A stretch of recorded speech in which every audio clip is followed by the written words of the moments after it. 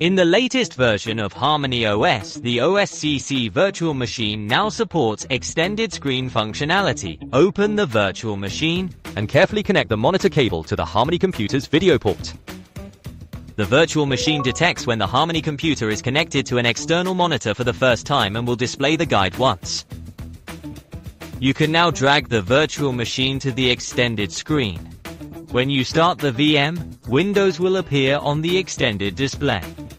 The VM on the extended screen also supports 4-finger swipes, hotkeys, and other methods to switch back to HarmonyOS.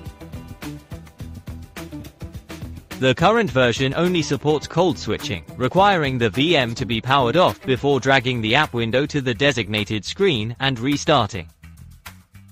Future versions will support hot switching.